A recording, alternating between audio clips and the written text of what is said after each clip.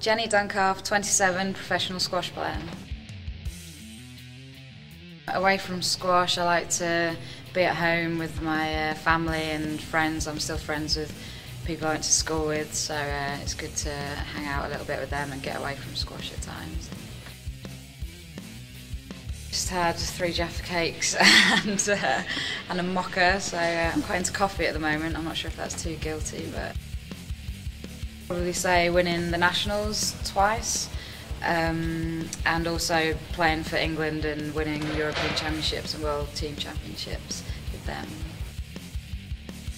A lot of the time people aren't sure if it's your full-time job. You'll say you're a squash player and they're like, oh, is that a full-time job? So maybe that. Really? Can't really say Tiger Woods anymore. People like Roger Federer, Steffi Graf, all those guys who are just great at their sport and what they do on and off the field. Training wise, I do 2 sessions a day, usually 5.5 days a week, on and off court stuff.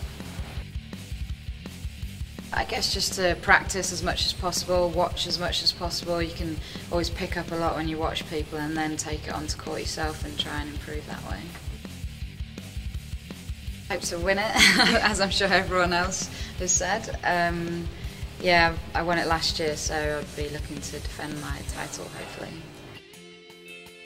Hopefully I'll be here playing in the final, otherwise I'm not sure. We'll see. Most of the time we're in Manchester. I'm usually sharing a meal with Alison Waters. First of all, I hope I'm fit and healthy and in the team, and then try and play a bit of singles and doubles and see how we go on the medals table. Hopefully get some good results there. Oh, it's amazing. I played in Melbourne 2006, and it's not like any other tournament we've ever played in before. It's a real team feel, not just for the squash but for the whole country. So it's a pretty special event and I hope to be playing in it.